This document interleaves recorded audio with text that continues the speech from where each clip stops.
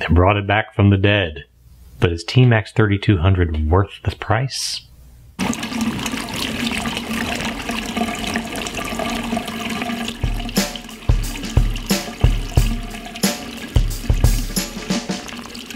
I wanted to do some more film comparisons to Tri-X like I began earlier in the year. But to keep things consistent, rather than do them every now and then, I went ahead and got 49 different film stocks. Everything I could get in 35mm from B&H and Freestyle. So unless they were out of stock, I got a roll of it. Now, if this part of the video seems familiar, it's because I'm using this portion of the video for all 49 of them rather than record it 49 times. So if you want to skip ahead to the H&D curves or the prints, time codes are right over here. For those of you that haven't seen this part of the video before, here's what I've done. So I wanted to use each film with the exact same shot, which is a headshot of me with a Kodak Gray Card Plus, which happens to have a red, blue, and green patch, a cyan, magenta, yellow patch, and then a dark and a neutral flesh tone. Then, with those shots taken, I bracketed every shot in third of a stop so that we can make sure we have a negative of equal shadow density to the base target film of Tri-X. Now, the reason I use Tri-X is because it's just been around for a long time and it's a very popular film. So it's a good base film to compare everything to. Then, once everything was developed, which was developed in D-76 at stock for the manufacturer's recommended time, I printed everything on Ilford using the exact same aperture, contrast settings, developer, and everything.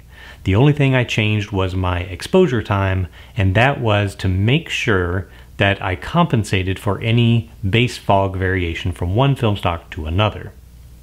Other than that, everything was left the same so that we can have a comparison of just the qualities of the film.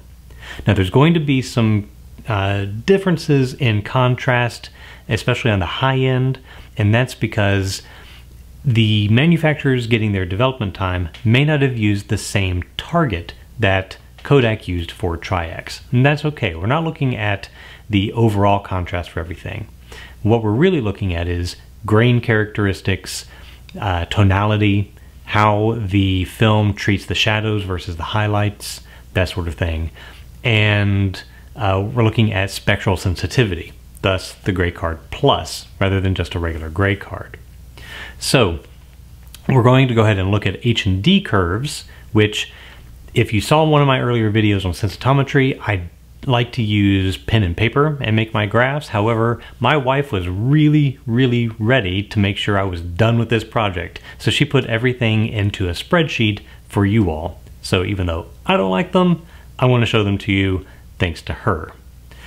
Then we're going to go ahead and look at the prints side by side with the same print made from Tri-X. And from there, you can decide if you like the film and if you want to go and use it. So let's go ahead and take a look at the curves, and then we'll go to the prints. Here we have the Tri-X represented by our blue line, our Tmax 3200 represented by the red line. Again, much like the other Tmax films, we have a fantastic straight line response. In this case, it almost looks like the Tri-X film flipped. In that regard, what I mean is we can see that where the Tri-X has a valley, the Tmax has a peak, and vice versa. But overall, still a very straight line, very little deviation. The toe down in the low values separates pretty much immediately. However, the toe might actually be flatter, but because of its speed, we couldn't really cut the light down enough to get the very low values to flatten out on this step tablet. So we might actually have already started slightly higher than the flat toe of this film. It's entirely possible. But once we get to the actual prints, we'll see if we have any true shadow separation at those low values. But otherwise, another excellent performance turned out by another fantastic Tmax film. So let's look at the prints and see what we get. Here we have Tri-X and our Tmax 3200. Now we can immediately see the graininess. We'll zoom in a moment and look at that closer. But let's look at some of the overall characteristics first before we get that much close into it. Just like our other Tmax films, we can see that our spectral sensitivity is different than Tri-X. So here, again, we have left column pretty evenly dark all the way down, right column evenly mid-tone. Here we have a lighter yellow patch, a lighter green patch, slightly darker blue patch. We have seen that with both Tmax 100 and Tmax 400. Now, exposure-wise, so we can tell from this portion and this portion of our highlights that this is overdeveloped. However, this is not the 3200 exposure. This is the exposure index of 2000. Now the interesting thing, if you look at the package of 3200 speed Tmax, it does not say it is an ISO 3200 speed film. It says it's an EI, or exposure index 3200 film. It's actually a much slower film. Some people feel that it's more of an 800, some feel it's 1000, some feel it's a 1200 speed film. I'm getting 2000 in order to have the same shadow density, particularly through this area, which is what I paid most attention to when comparing to the Tri-X.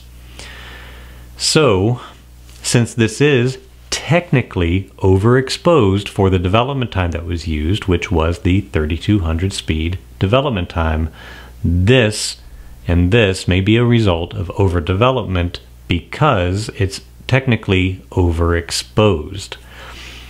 So the highlights obviously aren't going to match, but that could be adjusted through the development time.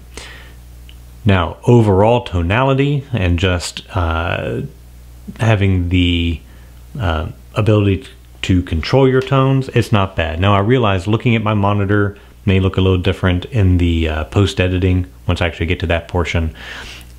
This looks almost blown out on my monitor that I'm looking at right now, but actually looking at the print, I definitely see smooth gradation going from this portion to here and over, and I'm not getting any blank white. So hopefully that comes through on your screen, but I do see that in person, even though my monitor up here that I'm looking at doesn't show it. So same with the shirt.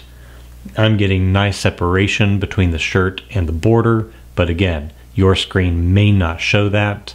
That depends, of course, on the contrast settings of your screen and so on. All right, let's go ahead and zoom in and take a closer look at the fine details here.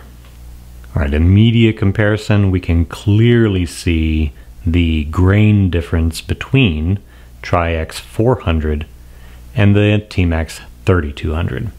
The grain here, quite large, the edges still very sharp. Now, bear in mind, developer has a lot to do with that, whether it's a high acutance, a solvent developer, or any of the other variations out there. Overall, it's still pretty sharp grain, and it has a nice appearance. So, shadow detail, again, it's pretty close to the Tri-X, but as I said, I chose a negative that had the exposure pretty much equivalent. Here we can see we are losing some of that fine detail along the shoulder against the background that we have with the Tri-X. That is probably due to the fact that the grain is obscuring that detail and not necessarily less sharp. In this side-by-side comparison, we can see we still have the stitching of the shirt visible here. We still have the ribs of the collar visible. What we do have obscured because of the large grain is the hair in my Adam's apple is not quite as clear because the grain is pretty much mixing in with that, so that the hair and the grain are virtually indistinguishable.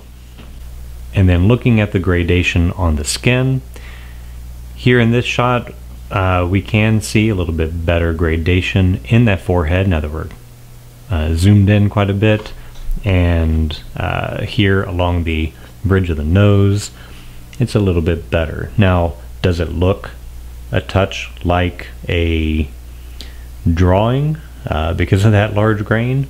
Maybe a little bit. So a bit of a artistic interpretation, if you would like to think of it that way. But we still have pretty good detail in the hair of my sideburn beard area, eyebrows, eyelids. You can see the pores of my skin still, so it's not obscuring to that point, but it is definitely grainier. Overall, however, pretty good performance, especially for a 3200. Do I feel we are getting a 3200 performance out of it? No, you're going to lose shadow detail if you try to get in that high of an ISO.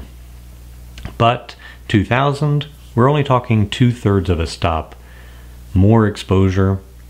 Overall though, it's still a really good film. So if you need the extra speed, then I would recommend it over trying to push a lower speed film like Tri-X, Tmax, HV5, because you are going to get a little bit better speed performance, but still have some good shadow detail that you probably lose pushing a much lower speed film that high.